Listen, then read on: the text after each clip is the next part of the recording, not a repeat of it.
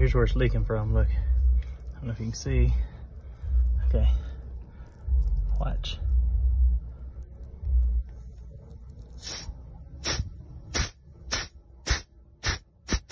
Took a minute to find all my junk. This is our first. This is our first tire issue. Yeah. But so we were driving. We're actually, was it 380 something mile trip? And we're 15 minutes from home. We're like 360 miles into it. Yeah. So we're just almost there. Can't quite make it.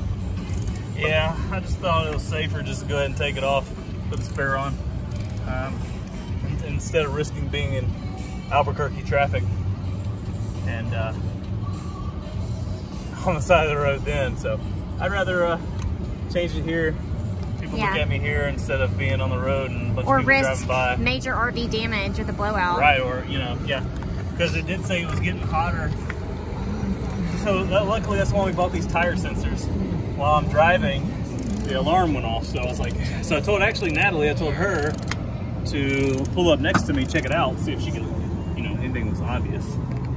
I couldn't see anything, but I'm not great with this kind of stuff. That doesn't mean anything, so I pulled off, check it out. And as I was walking by, talked to her,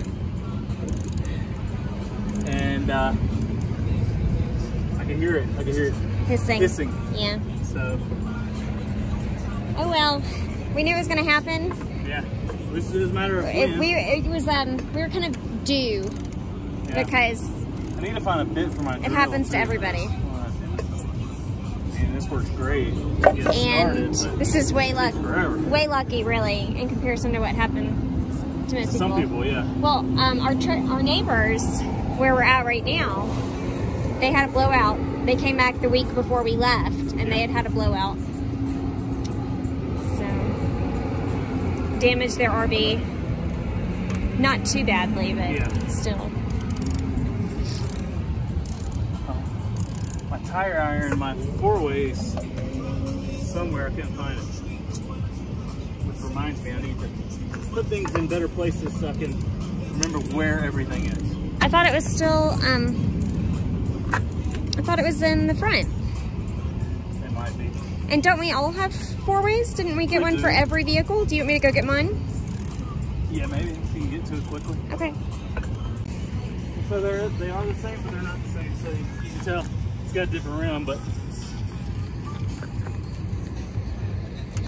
So not a pretty rim.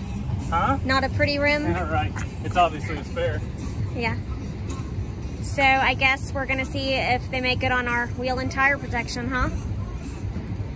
Yeah, I guess so. I forgot about that. Who is it? Protective. They're gonna be kicked off. We just did the oven and now we got a tire. Yeah, it's from the stem. I mean, it's not, so it's not like,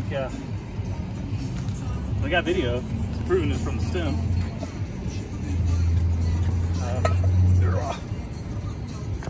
I'm sure my tires don't roll down the freaking, see me chasing go across traffic. Yeah. Alright. That would be cute, would it?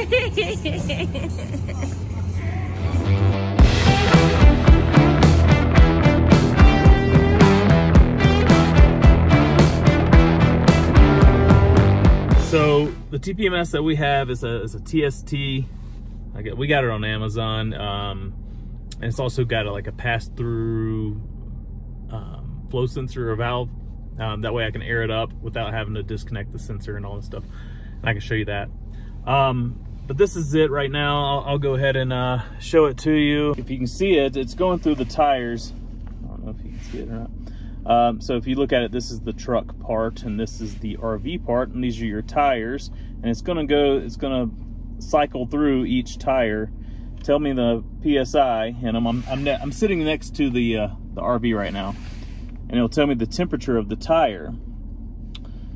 And what happened was we were driving, and normally when I'm driving, especially I've been driving for a while, my PSI is usually around 84 or so, 85.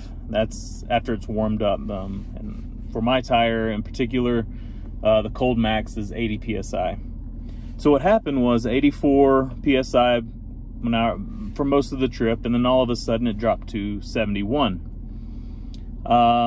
And so Natalie follows behind me, and I called her and I was like, pull up next to the RV on the passenger side just to see if there's anything visibly happening that to the tire. And she pulled up and said nothing's wrong, or that she could tell. And I said, oh, okay, well, we were about 20 miles from our campsite. And I looked back over at my TPMS, and it's saying now it's at 61, 65, something like that. And I was like, I better pull off, because if not, I'm in traffic and I'm having to change it in traffic, which is a little bit more dangerous. So pulled off, found out it was a valve stem and it was just leaking. So went and got it fixed, discount tires, changed the valve stem for free. So it made it worth it, just because it could have been a lot worse. You let it go low for a long time, heat up, it blows or something like that, then your RV or your fifth wheel or whatever you're towing can really become damaged pretty badly. So, I mean, it's I want to say it's like a $350 tire pressure monitoring system that ends up saving you a ton if, you know, it's like, kind of like insurance, you know, it ends up saving you a ton. So anyway, I hope that helps. All right, so now I'm going to show you the monitor that's on the tire. I'll show you on the spare tire. You may have been noticing that on the my monitor that I was just showing you, one of them's kind of low. It's like 60 something as a spare tire, sorry. But here it is. I'm gonna show it to you. It's right here. That's the sensor. And what I meant by the pass-through, I may be calling it wrong. It may not be pass-through. It may be something else. But all I know is I don't have to disconnect the sensor in order to air it up.